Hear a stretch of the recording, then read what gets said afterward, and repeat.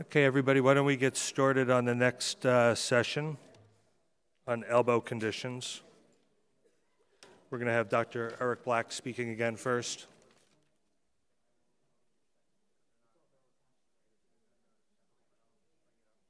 Perfect. Got it. Hello again, everyone. So for those of you who I didn't meet this morning, my name is Eric Black. I'm a shoulder and elbow surgeon out of Florham Park. And I've been tasked today where I'm going to combine my two talks just for brevity's sake, and we'll talk about Introduction to the Anatomy and Physical Exam of the Elbow and use that as a very quick segue into the most common elbow conditions that you will probably see as primary care physicians. I'll try to keep it very practical, just a couple of slides on each condition. What are the red flags? How do we manage this? What's your role as a primary care physician? And then when to refer as a specialist. So hopefully this will be high yield, and we're not going to try to delve into too much nuance on this because this can be a pretty overwhelming topic, and the elbow is extremely complicated.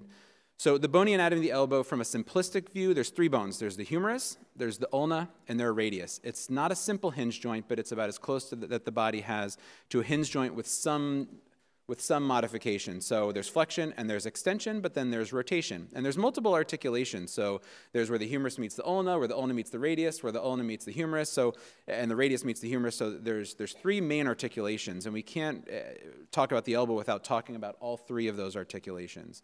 The elbow has a natural valgus, what we call carrying angle. So if everyone looks down at their elbow and extends it, you'll probably find that some people's elbows extend and they hyperextend. Some people's elbows don't extend all the way. And then some people have more crooked and some people have more straight elbows. So everyone's a little bit different.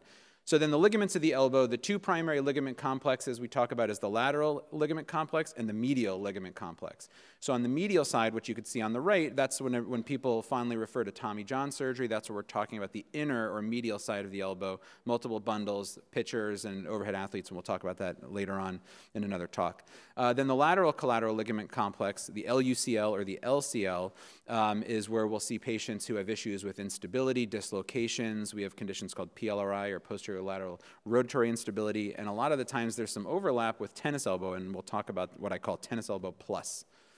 So the muscle anatomy is very complicated, but I like to break it down into flexors and extenders above the elbow, and then flexors and extenders below the elbow. So the flexors above the elbow are the biceps and the brachialis. The extenders above the elbow mainly is the triceps. And then we talk about the extensor group, which essentially extends the wrist below the elbow, and then the flexor group, which flexes and pronates the wrist. So all these muscle groups are kind of lumped into, I think they can be easily defined as flexors and extenders below and above the elbow joint itself. And what they act on is whether they act on the elbow or whether you'll actually have some wrist action as well. The nerve anatomy is complicated. There's lots of nerves. The elbow is a hotbed for problems. If you're trying to operate on the elbow, there's a lot of things that can get in the way and a lot of things that can get harmed. But from your perspective, the most important things to talk about are entrapment syndromes, which you will see about the elbow, which are the median ulnar and radial nerves, the most common being the ulnar nerve, and we'll talk about that. The vascular anatomy, so just two main points to consider. Most of the arteries are deep in the front, and then most of the veins are superficial kind of all the way around. So the most important artery is deep, the brachial artery, which bifurcates down low, and then the superficial veins, which is where we draw blood from. And so how do we examine an elbow? So the first thing we do is we look at it. So is it inflamed? Is it swollen? Is it red? What does it look like? And oftentimes the most important thing to identify is bursitis, and we'll talk about that, swelling. Then I do a range of motion test. So what's the patient's range of motion? Is it seem normal? The typical range of motion is from 0 to about 140, 145 in flexion and extension. And then I take their elbow and I put it at 90 degrees, and I'll have them go palm up and palm down. And that's not the same as going palm up, where you actually have their entire body rotate. You kind of want to isolate their elbow, and I'll hold onto their elbow, make sure they're not cheating, and really get a sense of their range of motion. And you can tell a lot from those simple tests. If they can't rotate their elbow, that's indicative of arthritis, and we'll talk about that in just a minute. And then, yes, we touch patients too. So we palpate the inner part of their elbow, the outer part of their elbow, not like that. And we palpate the posterior aspect of the elbow, and we really isolate where they're tender.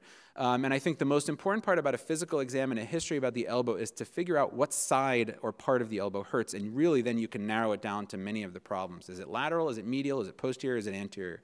And by just making that little nuanced distinction, you can really eliminate a lot of problems by figuring out where it hurts.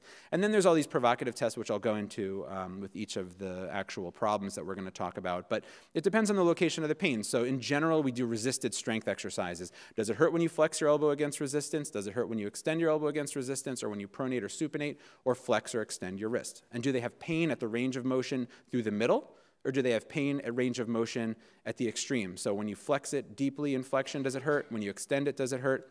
And then I kind of palpate around and you ping on all the nerves. And there's this test called the Tinel sign, which is where you ping on the nerves, specifically the ulnar nerve at the cubital tunnel. And if they get electric shocks, that can be indicative of something as well. So we're just switching to another talk. Give me just 1 second. Any questions so far? Okay. So we're just going to skip ahead. Okay, so we'll talk about common disorders and how we manage that.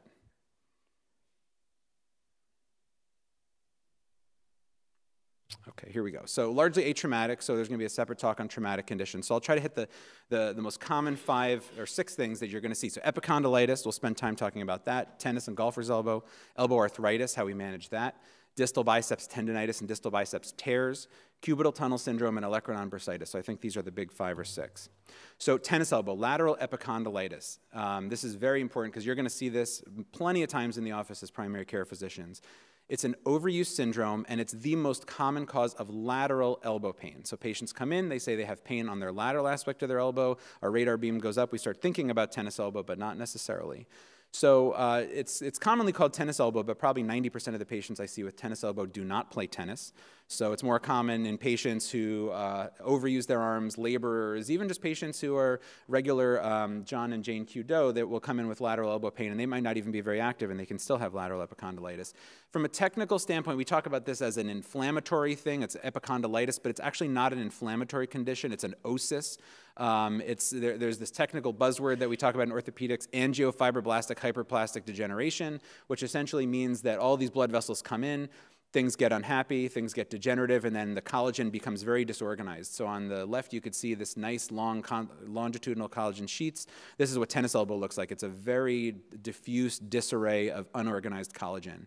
So that tendon has bad vascularity, and that can lead to degeneration and tears. So it's very common. So 1 to 3% of patients will develop it per year. Men are about the same incidence as women, usually in patients over the age of 40, but not always. And usually they'll have a repetitive history of aggravating their wrist extensors. So it's not always an elbow thing. It's more of a wrist problem. The patients who are at increased risk of that are smokers, manual laborers, racket sport athletes. And about 80% of patients, regardless of whatever kind of treatment you have, get better after a year. So most people get better eventually, not quickly though. And if you look at patients who seek treatment, about 4 to 11% of them end up having surgery. So not everybody gets better, but the majority of people do. So what's the anatomy behind this? On the lateral side of the elbow are the common extensors. So these are the muscles that when you take your hand and you want to extend your wrist, those are the muscles that are most affected, and that has something to do with how we diagnose this. So the extensor carpi radialis brevis, which is one of the muscles right over here that I'm circling, is the most common one that's involved. And suffice it to say, though, that that's not in isolation. So these tendons and muscles can tear, they can get inflamed, they can get degenerative. But then there's a lot of other things in the area that can also cause lateral elbow pain. So we'll talk about the warning signs. So the history and physical exam, the patients will come in. Oftentimes they have pain with gripping, twisting, opening jars, shaking hands. That's the biggest one. I can't shake people's hands in my office. It kills me every time I do that. They may or may not have an injury. Oftentimes they don't. And the 2 most common physical exam findings you'll see, they have tenderness over the lateral epicondyle. So everyone take your elbow and feel where your lateral epicondyle is. It's that bony ridge right on the lateral aspect of your elbow. And then they'll have pain with resisted wrist and middle finger extension. I'll extend their elbow, and I'll have them resist me. As I hold their wrist, I say, raise your wrist against resistance, and usually they'll shudder back and have pain. I'll typically do that with their elbow and extension. And oftentimes I'll move their elbow, and they won't have any hyperlaxity, so no instability. So there's a spectrum of imaging. X-rays can be helpful, but not always. Most of the time they don't show anything. And an MRI can show something from what we call tendinosis, which is here on the lateral side of the elbow. You'll see there's some subtle irregularities to the tendon. There's a little white that comes in. Then you could see a small partial footprint tear where the tendon is torn off the bone. And then you can actually have tears where the whole tendon tears off the bone, and it comes all the way down to the ligament complex. And these are very, very different animals in general. So what else could it be? So radial tunnel syndrome is generally uncommon, but it's where you can have compression of the radial nerve around the muscles distal to the tennis elbow. Oftentimes patients with radial tunnel syndrome will have pain that's a little bit more distally. They can have more deep aching pain that doesn't necessarily get aggravated with motion or with stress. A plica, which is like scar tissue in the elbow. Cervical radiculopathy, so nerve problems in the neck can cause pain down in the lateral elbow. Cartilage injuries are an osteochondral lesion. Distal biceps problems can cause pain in this lateral elbow because the bicep insertion is a more lateral structure than we think. And then ligament tears. So there's a lot of things that can cause lateral elbow pain. It's not just tennis elbow, so we have to be aware of that. So we should be aware of the difference between tendinopathy versus a tear versus a ligament pathology. This is the classic tennis elbow patient that you'll see, a little bit of uncovering of the footprint, and then you'll see patients who have, quote unquote, they're sent to you for tennis elbow, you get an MRI and their entire lateral ligament complex is completely torn off, and this is a whole different bag of worms. So how do we treat it? So just like anything in orthopedics I mentioned before, rest, avoidance of aggravating activities, anti-inflammatories, ice, massage, physical therapy, specifically eccentric exercises. So eccentric exercise doesn't mean you take a weight and you're going up and down all the way like this for 3 hours, because that's going to aggravate the heck out of your elbow. What an eccentric exercise is, when you're doing wrist extension, what you do is you actually take the wrist and you help it extend, and then you take like a 2-pound weight in your hand, and then you flex, or excuse me, you flex against resistance. So you don't extend against resistance, you flex against resistance. So you're letting that weight drop down. So I call it lengthening as you're strengthening. So eccentrics are key, and you probably heard a lot about that yesterday in the Achilles talks. It's very helpful for tendinopathy. There's a couple studies out there that look at counterforce braces, these tennis elbow braces, and if they're worn all the time, 24/7, pretty much with everything except eating, bathing, dressing, they're effective. There's been a couple of studies that recently came out that show they can actually work well, but they have to be worn properly, and they have to be worn all the time. So that's the caveat. Cortisone, be very careful of cortisone for tennis elbow. Cortisone can cause more harm than good many times, so I tend to be very careful about the patients I select for cortisone. Almost nobody that sees me the first time in the office with tennis elbow gets a cortisone injection. So what are the alternative treatments? So Will Sadie talked about PRP and shockwave for tendinopathy. You could spend an entire day talking about PRP for tennis elbow, but just to summarize, it's probably effective if it's done well and if it's done in the right patient. It's probably more effective than cortisone, but it takes a long time to work. So in tennis elbow, that's probably where the best data is for PRP, but even still, there's a lot of conflicting studies out there. And then there's these other things called shockwave, needle tenotomy. They're more or less the same. They're no better than PRP and probably not so great for a lot of patients, but it's just something to try to feel like you're doing something. The literature is all over the place, so that's a whole nother talk unto itself. I think probably PRP has the best evidence. The rest of the stuff is okay, but not great. And then surgery, at least in my practice, is reserved for patients who have had pain for 6 to 12 months. They might have a full tear on their MRI, and then we can do open debridements. I like to repair the tendon back down to the bone, but there's a lot of ways that this can be fixed, and there's a lot of nuance to that. But generally, it takes a while to heal. Patients often have to wait about 4 to 5 months after surgery before they get their full recovery.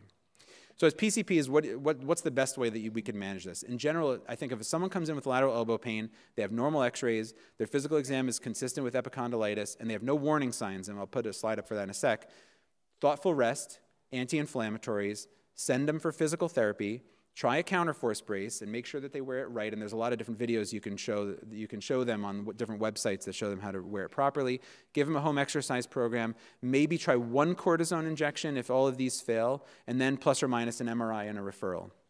If the pain continues for more than 6 to 12 weeks, I would generally have them see a specialist. What are the warning signs? If they injure their elbow and they have acute lateral elbow pain, if they have clicking, clunking, popping, catching, locking, if they have severe weakness on their exam, if they have any neurovascular compromise that seems fishy, if their x-rays show any calcifications or any dysplasia or anything unusual, or if they have a palpable mass, I think those should probably be referred out. So medial epicondylitis, very similar in terms of the general principles, so we'll kind of fly through this one, but it's different in that it's called golfer's elbow, and it's a tendinopathy of the common flexor origin. It's much less common than tennis elbow, and really only probably represents about 10 to 20% of the epicondylitis spectrum, and it's a non-inflammatory pathology. So the anatomy is a little different in that the medial epicondyle has a bunch of muscles, and then there's also a nerve, the ulnar nerve or your funny bone nerve that comes behind it. So generally it's more responsible for what we call flexion and pronation. So history and physical exam. So similarly, they have medial pain of the elbow. It radiates over the epicondyle down to the forearm. Insidious onset. They have tenderness over the medial epicondyle. And pain with resisted flexion, gripping, and pronation. So instead of extension, I'll have them resist flexion and pronation with the elbow extended. So I'll put my hand here. I'll say flex against resistance, and usually they'll complain of pain right over the medial epicondyle. And then generally, you don't want them to have nerve symptoms or normal range of motion. So again, the spectrum can be from small little micropartial tears to huge tears of what's called the flexor pronator mass. The differential diagnosis, so cubital tunnel syndrome, nerve entrapment, and we'll talk about that in the next one. Ulnar nerve instability, if they have clicking back here, you can sometimes feel that their ulnar nerve will subluxate around the medial epicondyle. Do they have a ligament injury? Do they have arthritis? Do they have radiculopathy? That's the most common thing with nerve problems. You can also have a nerve problem in your neck. And do they have a triceps problem? So how do we treat it? Similar. Rest, avoidance of activities, anti-inflammatories, ice, massage. Again, physical therapy with eccentric exercises, counterforce bracing, and again, very wary of cortisone. In golfer's elbow, there's a lot less written about it, so PRP might help, but there's not as much of encouraging data about that, so we tend to be very careful about the way we treat it alternatively. And again, surgical intervention where you repair the tendon back down to the bone in some way, shape, or form is ultimately the treatment if everyone fails conservative treatment. So again, this is pretty similar. You could find this on your PowerPoint presentations that you were given. So warning signs, acute injury, again, mechanical symptoms. Do they have severe weakness, numbness, nerve snapping? Do they have neurovascular problems, laxity to the elbow, or a palpable mass? I think that's a reason to refer out. So elbow arthritis. So elbow arthritis comes in many shapes and forms. So there's three main etiologies. There's osteoarthritis, rheumatoid arthritis, and post-traumatic arthritis. And a lot of the treatment that we do depends on how chronic it is, how much it bothers them, what the etiology is. And the vast majority, overwhelming majority of elbow arthritis is treated non-surgically. As I said before, we don't walk on our hands and elbows and shoulders, so we can often treat most of this well without surgery. So osteoarthritis is the most common form. It's degenerative, idiopathic, mostly in males, mostly in middle-aged laborers, and typically the patients will present with osteophytes capsular contracture. Doc, I can't move my elbow. It's only moving from here to here. That's an arthritic elbow more often than not. They get contracture, stiffness, locking, clicking, popping, all the stuff that typically can happen with arthritis. Progressive stiffness, pain at the end range of motion. You try to stretch them out, it won't go. They have a flexion contracture. And oftentimes these patients will also have cubital tunnel or ulnar nerve problems. We get x-rays. The x-rays show this classic pattern of osteophytes in the front and the back, loose bodies floating around the elbow, and cartilage narrowing. So what's the treatment? So similar to mostly everything in orthopedics, again, you're seeing a theme here: anti-inflammatories, rest, physical therapy. I'm more liberal about cortisone injections with elbow arthritis. And then when we move to surgery, there's arthroscopic interventions, open interventions. And rarely for osteoarthritis nowadays are we doing total elbows. So the days of total elbows are extremely uncommon. And me as an elbow specialist, I probably only do about 2 or 3 a year, and those are mostly on fractures, quite frankly. Contrast this to rheumatoid elbow. This is completely different. These are patients who, so rheumatoid elbow is the most commonly seen inflammatory arthropathy in adults. You'll typically see bone resorption, osteopenia. The elbow looks like it's exploded on the inside. They have very significant ligament destruction, and they have very floppy, unstable elbows. Typically, these patients don't just have pain at the end range, they have pain at rest, and they have a very swollen, deformed-looking elbow. We call it moth-eaten bones on the x-rays. And they typically have pain at the mid-arc. So osteoarthritis have pain at the end points, and rheumatoid arthritic patients typically have pain in the middle when you move them around. And the treatment is very kind of shifted towards our rheumatology colleagues, and most of these patients are effectively treated with medications only, the occasional cortisone injections, and then sometimes we'll go in and do an arthroscopic synovectomy. And again, rarely have I seen this necessary because DMARDs are so effective, but total elbows are something in our armamentarium if we need to. Post-traumatic arthritis, that's a whole other bag of worms: prior surgeries, prior fractures, prior injuries. Usually we have to treat these patients a lot more aggressively, so we don't need to worry about that. Distal biceps tears. So it's usually a distinct injury with eccentric force to the elbow. Someone's holding something, they get a force in their elbow and they feel a pop, and next thing you know, their bicep will roll up into their arm and they'll get all kinds of bruising and swelling. The risks, almost always, of all the hundreds of distal biceps tears I've treated, I've never treated a female with distal biceps tears, although it's been described. Oftentimes these patients will be taking anabolic steroids, they're smokers, and they may have had weakening of the tendon from chronic overuse. So on the history in their exam, often but not always, they'll feel a palpable pop, and they'll have pain and weakness with resisted supination. So this is one of the most common misconceptions I hear when I talk to primary care physicians, but their biceps seem really strong. So this is actually, when you flex your elbow against resistance, that is testing the majority of the brachialis muscle. The brachialis muscle is a muscle that attaches to the humerus and to the ulna. The muscle testing that tests the distal biceps is resisted supination. So if you have the patient sit there and you have their palm up and you say, I'm going to try to turn your palm down, you keep your palm up, that's resisted supination. If they have a bicep problem, they will have weakness. They will almost never have appreciable weakness on resisted flexion. That's a really important distinction to make with patients who have biceps problems, because they'll typically have weakness on supination and not flexion. And then there's this test called the hook test. That's very reliable. You can actually, if you want to try it on yourself, make a bicep muscle and take your finger and try to hook underneath your bicep tendon. If you could feel your bicep tendon, it hasn't torn. If you can't feel it, the bicep has about a 98% chance that it's torn. So that's a very reliable test. Someone comes in, you feel a pop, you say, let me try to like ping your biceps with my index finger. You can't feel it. All of a sudden, that's an automatic referral. These patients oftentimes will get MRIs, and you'll see the bicep will tear off the bone and curl up into the arm. So how do we treat it? Probably about 99% of patients with distal biceps tears, especially more young active patients, are surgical candidates, and we reattach the biceps in some way, shape, or form down to the arm. So cubital tunnel syndrome is the most common compressive neuropathy at the elbow. It's a compressive neuropathy of the ulnar nerve. It's oftentimes a progressive problem. And it's probably the second most common compressive neuropathy, carpal tunnel being the first, and we have a whole lecture on that later. So the causes, there's lots of different causes: idiopathic, repetitive overuse, anatomic variations on the cubital tunnel anatomy, or nerve instability. The anatomy is very important because the ulnar nerve sits behind this bone called the medial epicondyle underneath a ligament called Osborn's fascia, and it can get compressed. And oftentimes when patients come in with cubital tunnel syndrome, their main complaint is that they have numbness down their forearm and pain, and they have numbness to their little finger and to their ring finger. The physical exam is classic for what we call the elbow flexion test. If you flex their elbow and you kind of leave it there, and you ping their ulnar nerve, which is right behind the medial epicondyle, they'll get zings and tingles, and their elbow will feel like it's being electrocuted. And then sometimes you'll actually feel the ulnar nerve is unstable in the groove.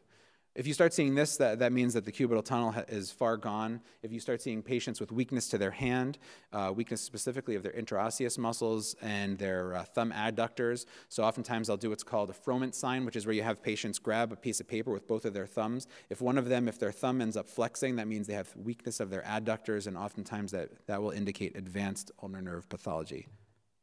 Imaging, it's almost always normal. We rarely get MRIs, but oftentimes we'll get an EMG study to quantify how damaged the ulnar nerve is.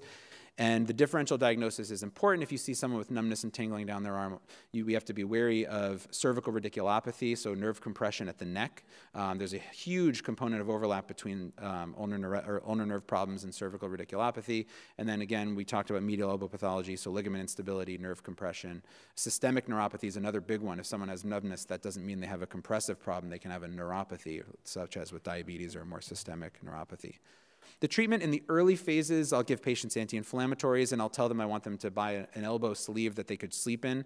So if you sleep with your elbow extended, it tends to put a lot less pressure on your ulnar nerve, and a lot of the times the ulnar nerve symptoms will go away, especially if it's early on in the cubital tunnel spectrum. Once it becomes more chronic, more persistent, this oftentimes does not work, and surgical release with moving the nerve can oftentimes be indicated, and that's very effective in treating the disease and preventing progression more than anything.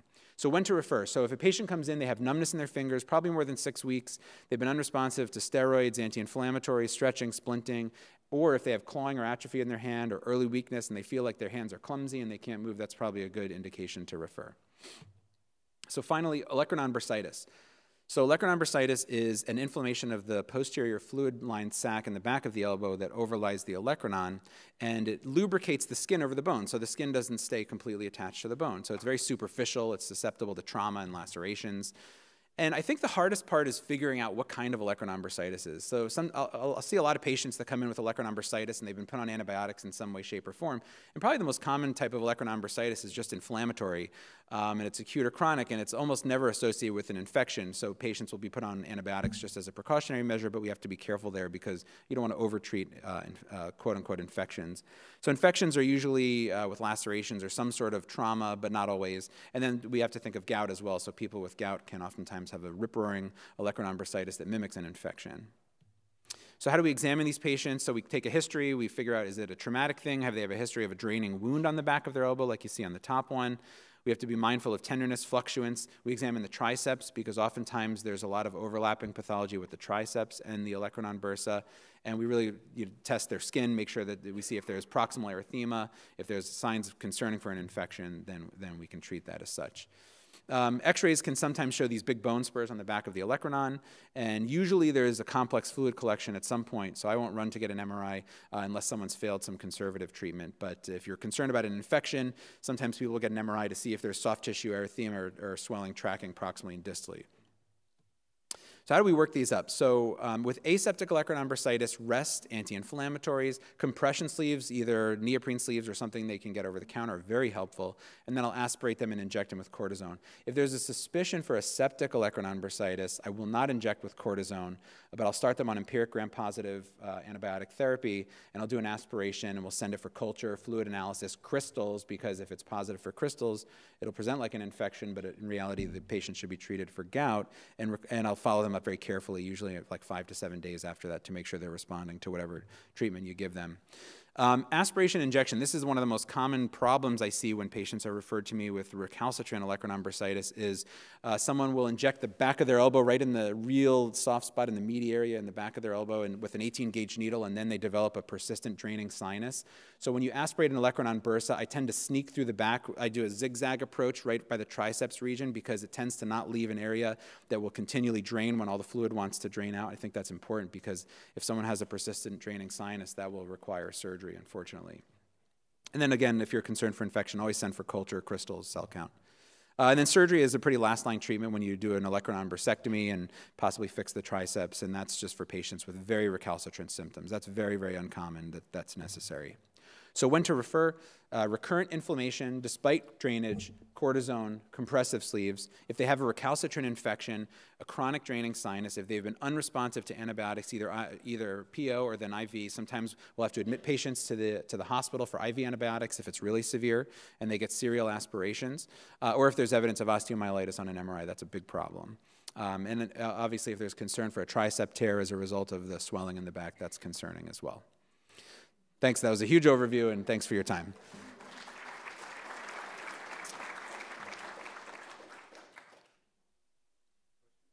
Yes?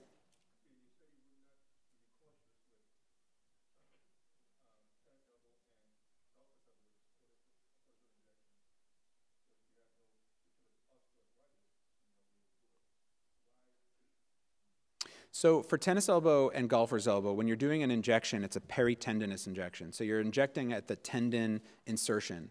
And there's a number of studies out there that look at patients' risk factors for poor or good success, either surgical or non-surgical. And they've basically stratified patients who have had 2 or less injections. They generally do okay, and the injections probably don't hurt them. But if you have 3 or more injections, even over the lifetime of your elbow, whether it's spaced 4 years apart, patients can have significant long-term problems with their elbow. So we have to be very careful of injections in that peritendinous area. The question was, what's the difference between tennis elbow injection and an elbow arthritis injection, where we're more liberal about injections? When you're injecting for elbow arthritis, you're injecting intra-articularly in the joint, not around a tendon. So it's a little bit of a different animal because the cortisone spreads throughout the joint and it's not isolated to the tendon area. So you tend not to have as many secondary problems with the tendon insertion itself if you're injecting the joint. Yes, question in the back. So how much volume and what do I use for the olecranon bursa injections? Usually I will do 1 cc of lidocaine and 40 milligrams of depomedrol.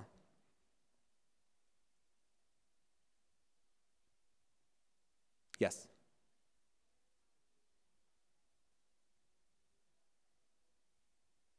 The question was complications with too many tennis elbow injections. So the most common complications you'll see that aren't really critical, patients will have skin fat wasting underneath their skin. So especially skinny, slender patients who have a little bit of fat, the cortisone will necrose the fat cells and they'll get a huge divot on the right on the lateral part of their elbow. You can get skin bleaching because the cortisone is so close to the underlying dermis that it'll actually bleach the dermis. So patients will show up with these big white spots on the lateral aspect of their elbow. And then if you have too many cortisone injections to that area, it can cause further tearing of the actual tendon insertion itself, and the tendon becomes more fibrotic, almost like a rubber band that you have sitting in a drawer for about a year, and then you kind of pull on it, it falls apart. That's what can happen to the tendon with too much cortisone. So the complications in that study, though, were patients their outcomes were not as great after surgery if they've had 3 or more injections long-term. They just didn't have as much pain relief function of their elbow. Okay, thanks very much.